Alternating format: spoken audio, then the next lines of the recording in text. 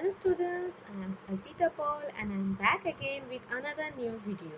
Today you will learn to create your first web page using HTML. So let's start our video. So to create the web page, you have to open Notepad.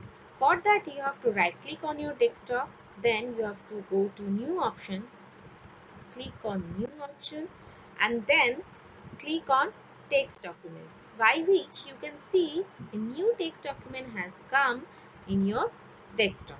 So nothing you have to do here, you have to double click on the text document to open it. Now the notepad has opened. Okay, now here you have to write or type the HTML code. Okay, what to write, that I am showing you here. Let me maximize the window. So to start the program, we will type HTML tag. This is the starting tag of HTML. So basically one HTML program has two sections.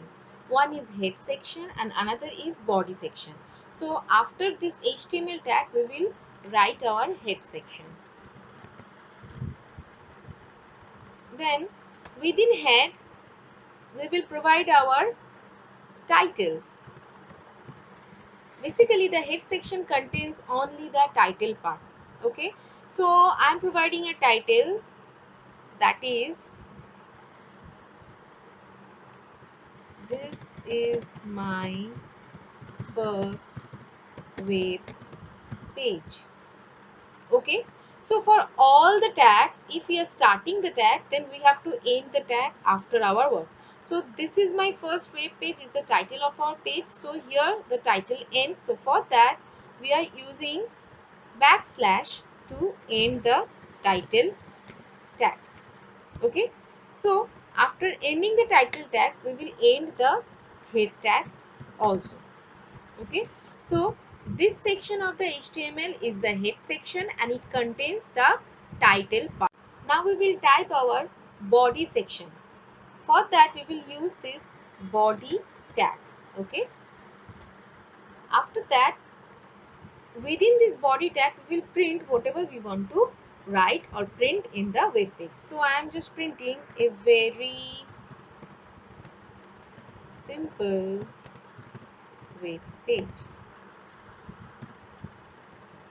So this is the statement we want to print in our web page. Okay, so whenever we have completed writing the statement part, we will end the body tag also, same way with backslash tag.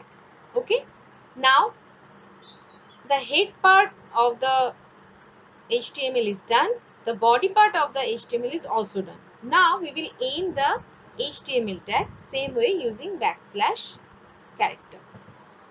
End of HTML. Okay, so this writing part is done. Now what we need to do, we have to save this code with the extension HTML or HTML. How? We will go to file option, click on file, then click on save as. Okay, now here we will select the desktop.